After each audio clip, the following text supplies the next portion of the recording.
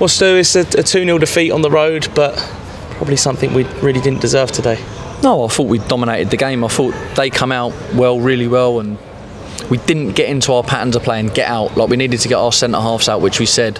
But look, overall, look, I want to thank the fans first and foremost. They've come, they've sung from minute 1 to the 95th minute. They've got behind the team, and we're going to need that all season. There's a process in place here now, which everyone can see from a football play. The way we played, there's not going to be many teams that come here to Chesterfield and dominate the game, and I think we've come here and dominated it. We know we need a little bit more quality in them products. We haven't worked their goalie enough, but overall I'm proud of the lads. If you go back 6 months to where we were as a football club, we were coming here hoping not to lose 3-4, 5-0. We've come here today, there's belief in the camp that we can actually get something, and that's what we've got to keep in the camp. It's a long season, it's two results that we've lost, but I think on performance levels, if we keep performing to a high level, the performances will take care of the results.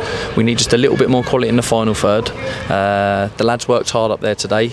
We are looking, as everyone knows, we are looking to bring in a couple more to add a bit more quality to the group. And the biggest thing in football, the way I look at it, we're not bringing in players to replace players, we're bringing in players to support the players. We need more quality, we need more coming off the bench, so that when we get to the 60th minute like we did today before the second went in, because if I'm being honest, when the second goes in, it knocks the stuffing out of you, and it's game dead if I'm being honest.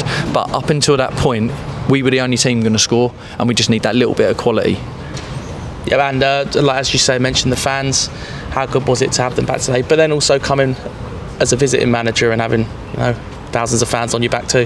Oh, it's brilliant. It's what football's about. If I'm blunt, it's going to be. This is going to be a hard place. If they get another win and another win, this place will be full and it'll be rocking. This will be hostile for most teams coming here. I thought we've come here. I thought we silenced the fans after their first goal winning.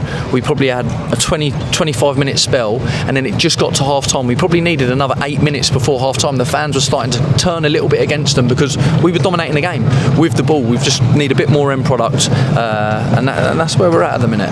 Did that probably show with their 2 goals as well? Because there was a brilliant hook back for their second goal, wasn't it? And the first goal, he's just smashed it in, isn't he? We're in a process in developing players and developing the squad and becoming a club that we can develop, and it's going to take time. It's not going to happen overnight, and you can see from last season where we were to where we are now, we're a team that will be competitive against anyone we play against, and I look at it and I really believe that we'll dominate most games possession wise. They're a team and a club and a football club that have the ambition to go get into the Football League, and probably not just League One, League Two. They're a huge football club. They've gone and bought players that are the finished articles to get them there, and that's their model, and that's where they want to get. And you see it today. That's the quality. It's the end product that they have. Yep. And we go straight into a game Monday against Southend, who are probably on live right about now. How do you think we can get the Vale rocking and really give them a surprise on Monday?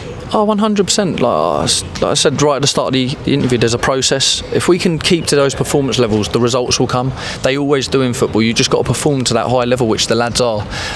We need a little bit of luck in the final third and a little bit of end product. And if we get that, yeah, we need to make sure that we fill that Vale.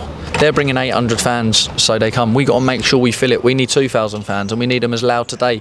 Like we had 300 here today, and they were so loud. They competed in noise-wise with 3,000 fans. So if we can get 2,000 fans at the Vale and make it rocking, like we've said before, we've got to make it a fortress, and it's got to be hostile. It's got to be proper hostile. Like for me, let's try and get in the ground 40 minutes before kick-off, so that when they're turning out to warm up, it's hostile. We've got to make it hostile and make it a place that teams do not want to come.